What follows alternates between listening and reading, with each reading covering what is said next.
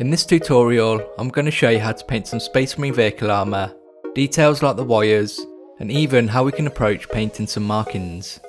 Welcome to TableTopReady. My name's Michael, and in this tutorial, I'm going to be showing you how to paint the Ballistus Dreadnought. Any brushes and paints I use in this tutorial will be linked in the description, as well as being shown on the screen when I use them. If you enjoy my content, I would love for you to give this video a like and let me know in the comments below. It really helps get my content out to more people. And if you want to help support the channel and what I do, you can become a channel member, or you can join my Patreon, which I'll also link in the description. I really do appreciate any help and support, and it goes a long way to creating all the content on the channel, and it also allows me to keep making improvements to the quality of the videos I make for you. And I really massively appreciate the continued support from these amazing people who've made this tutorial possible. And I want to say a massive thank you to Nicholas Hugney and AJH, who have recently become a supporter or has donated to the channel. Thank you so much. Painting these larger miniatures and vehicles can be really exciting, but also very intimidating at the same time. So I want to show you how painting these larger miniatures isn't that different to how we approach the smaller miniatures, as we can use the same techniques and steps to get them painted. To make painting our Ballistus Dreadnought easier to paint, I kept some parts separate to make painting them a lot easier. I've also chosen to undercoat our Dreadnought using Macragge Blue undercoat spray to make painting the blue armour more straightforward. And to make this tutorial easier to follow along with, I've split it up into different chapters so I can better show you all the different techniques and steps that you'll need to get your Ballistus Dreadnought painted.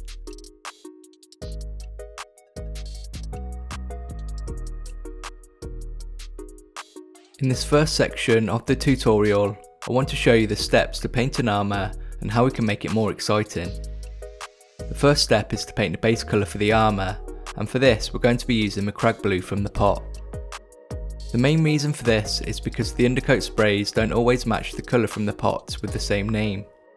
So it just means we get the colour we actually want, and it lets us cover up any areas we may have missed with the spray. And whenever we're painting, it's always a good idea to thin our paints first, and I find using an equal amount of water does the trick.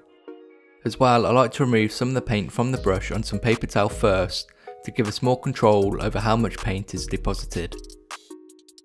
When painting, we want to keep our brush moving to stop paint building up, and we want to avoid going over any areas we've already painted to prevent creating any unwanted texture whilst the paint is still drying. And because we thin our paints first, they don't cover very well, so we will want to repeat the process and paint another layer. Painting in multiple thin layers like this helps us get a strong colour without losing any of the details. Just make sure to let each layer completely dry before painting another one. We can't underestimate the importance of learning the basic fundamentals of applying paint to our miniatures, and you should see a difference straight away once we start applying these steps when painting. Now we have our base colour painted, let's do something a bit more fun and make our armour panels more interesting using a glaze to create some gradients. Let's start with some Citadel blue to create our first glaze, and to do this we want to thin the paint down more than normal with 2 parts water to 1 part paint. This is going to make the paint more transparent, helping to create smooth transitions. We're using this Citadel blue glaze around the armour where we don't want flat areas of colour, so around the base of the legs and any other places you think would benefit, helping to better see the shapes and areas of the armour.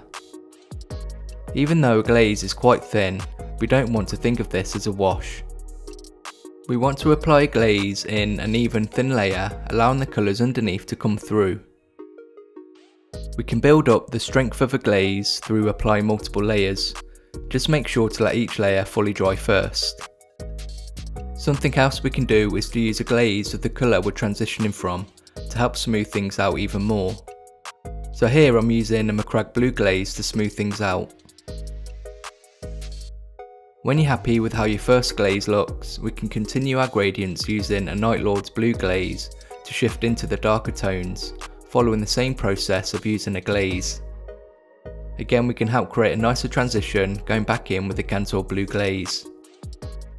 Glazing is often seen as a more advanced technique used by more experienced painters, but it is very achievable no matter your skill level with enough time and practice. The next thing we're going to do is to learn how to use a recess shade to bring out all those details and armour panels. For our recess shade we use a Night Lord's blue, and we want to apply this directly into any recesses to help bring out any features and details in the armour. This is a more controlled way than an all over wash, so we don't affect any base colours we may have already painted.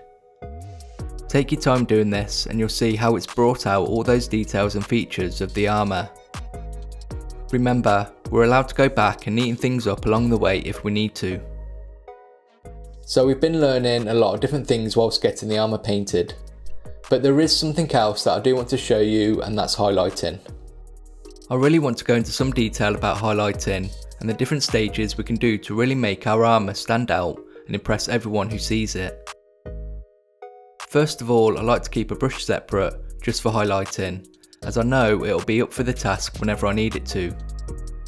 As well, I don't tend to thin the paint down as much as I normally would either, as we're not looking to paint multiple thin layers and we want that strong colour.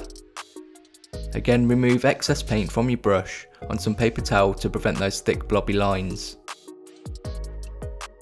The first highlight we're going to do is called a chunky highlight, and for this we use an Altdorf Garb Blue.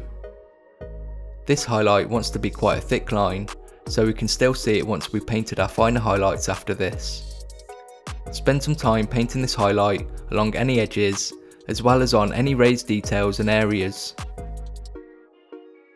And once you're finished, you should see how it's helped to bring out the shape and details of the armour. Our next highlight is called an edge highlight.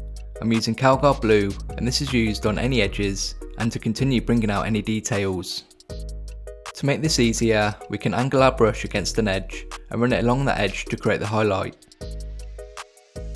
For the areas we can't do this, then we'll just need to take our time painting thin lines where we want those highlights.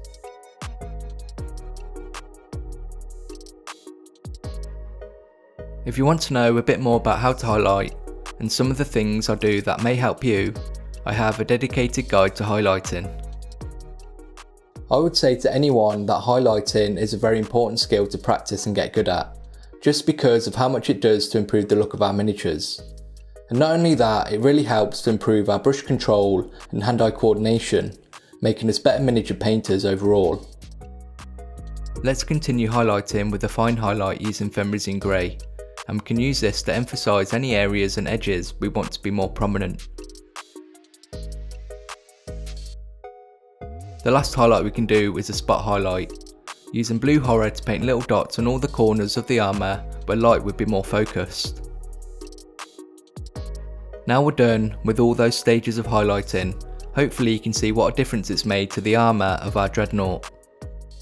As good as the armour looks, we can actually do a couple of other things that will impress people and make our armour look even better. The first thing you can do is to paint little scuffs and marks and scratches around the armour using Calgar Blue. I find not having much paint on your brush helps with this, and make sure to take your time building it up slowly until you're happy with how it looks. The other thing we can do is to use Rhinox hide and paint this into some of the recesses around the feet to give the impression of dirt built up in these areas. Now you've seen how we can paint our Dreadnought armour, you can actually use these same steps to paint other Space Marine units as well, and you can even paint other Space Marine chapters just by changing up the colours that are used. We've now finished painting the armour on our Ballistus Dreadnought, and you should now have a better understanding of the techniques used, so you'll now know what I'm talking about moving forward.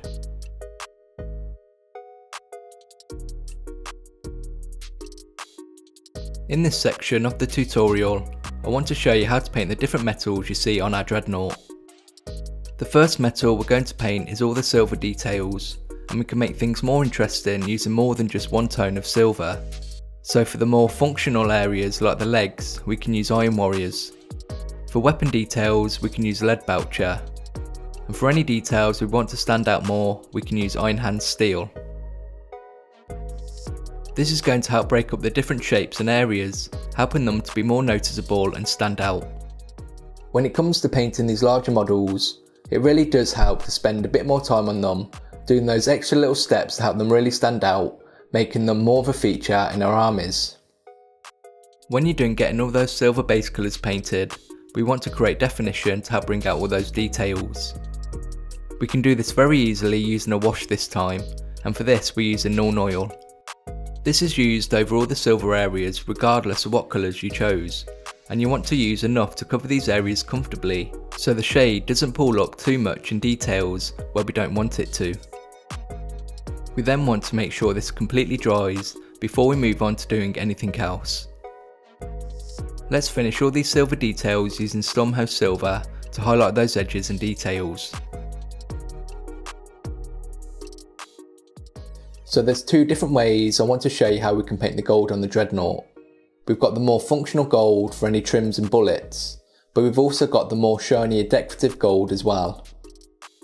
Let's start with the more functional gold for any trims and bullets your Dreadnought may have using Retributor armour for our base colour. We then want to use Reikland Flesh Shade to create that definition. And once that's dried, because we're painting a larger model, our gold would benefit from an edge highlight using Canoptech alloy to finish these details. For the more decorative gold like the chest eagle and any trinkets, start with some Liberated Gold. Again, we can apply some Reikland Flesh Shade to create that definition. To finish the more ornate gold details, let's mix together an equal amount of Liberated Gold and Stormhouse Silver. Use this to paint the raised areas, making sure not to cover up any of those shaded recesses. If you wanted to, you can go a step further and do an edge highlight using Stormhouse Silver, depending on how light you want to go with it. It's really up to you how much time and effort you put into a miniature, and you don't have to follow every single step in this tutorial. I just want to show you what's possible, and you should only ever really do what you feel comfortable doing. With all the metallic details done on our Dreadnought, let's move on to painting all the weapons and related details like rockets and lenses.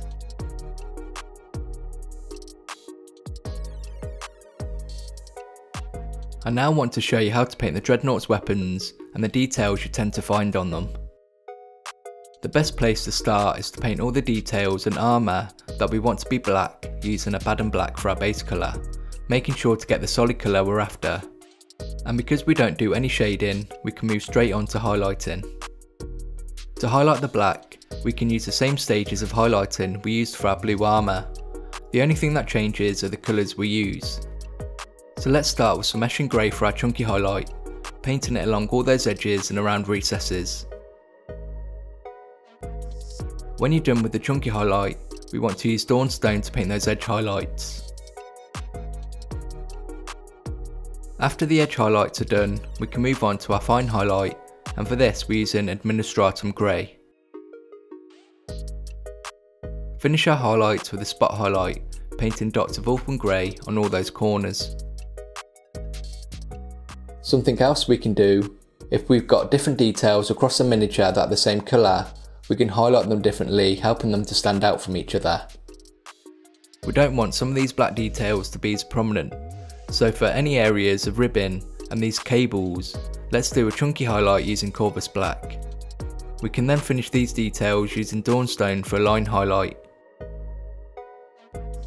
Doing this should help these details to stand out separately to the weapon casings and black armour on our Dreadnought.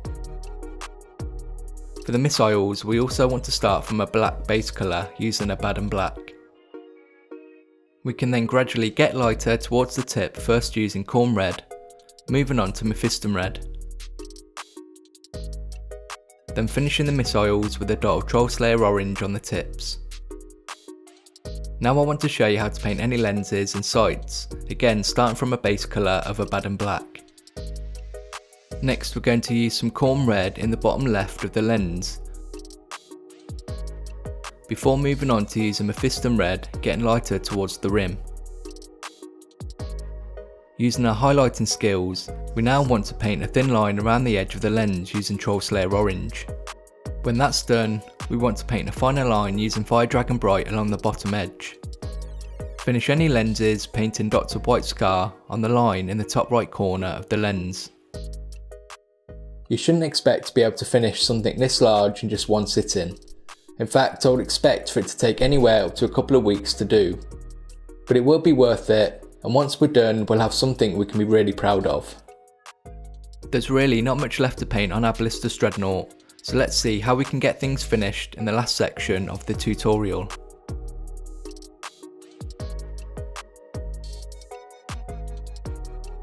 It's the last section of the tutorial, so let's work on getting the last few details painted.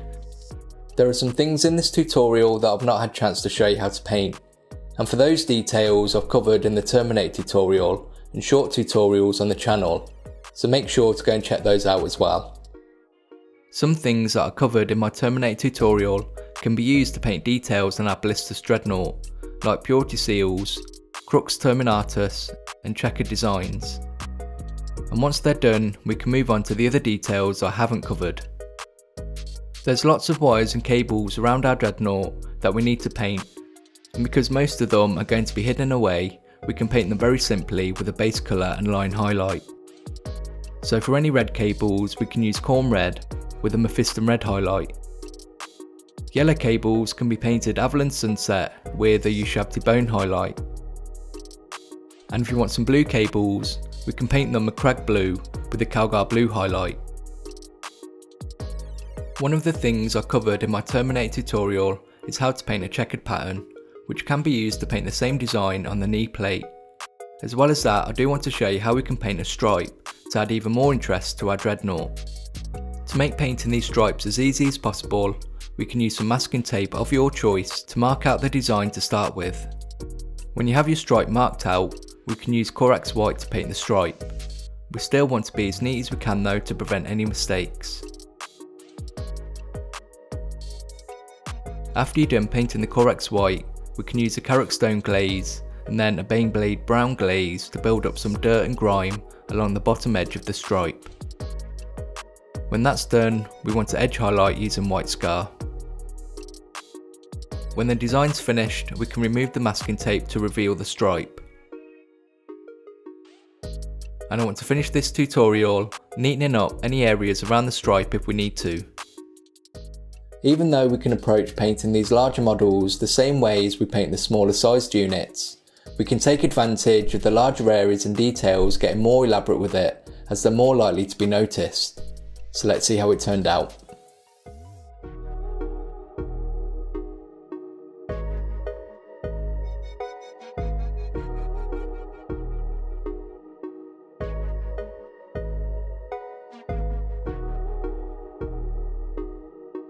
Our Ballistus Dreadnought is now finished, and I hope I've been able to give you the confidence and knowledge to go away and get your own painted. I've got plenty of other tutorials on the channel, including how you can paint some of the other Space Marine chapters. I really enjoy making these tutorials and I hope you find them useful. You can really help the channel by liking the video and commenting below. You can also support me at Patreon, which makes a massive difference in helping me make these tutorials. Make sure to subscribe if you don't want to miss out on future content, and I'll see you in the next video.